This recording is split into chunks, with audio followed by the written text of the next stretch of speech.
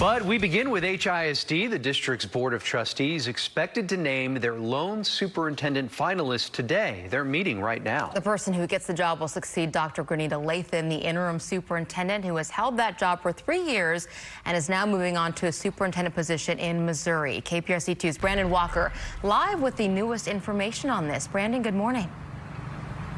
Hey, good morning, Lisa. Andy, good morning to you. 11 a.m. right now. The mood, hurry up and wait. We're waiting for a scheduled 12 o'clock announcement from the Board of Trustees, at which point they are expected to name their sole finalist for the top job here at HISD.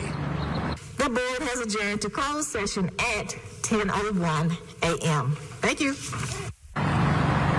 And that's about all we saw of the Board of Trustees this morning at 10 a.m. before the blue screen popped up. They are expected to name the lone finalist for the job of superintendent of schools. This person would succeed outgoing interim superintendent Dr. Granita Lathan. Lathan has accepted a job in Missouri. Community leaders all week have stressed that they're here to support HISD's next leader, but they also underscored the point that the board will need to work with this person in order for there to be any progress. Again, back here live, official word, 12 o'clock. We're expecting an announcement. We'll bring it to you live when it happens. Live at HISD headquarters, Northwest Houston. Brandon Walker, KPRC 2 News. All right, Brandon, thank you for the update.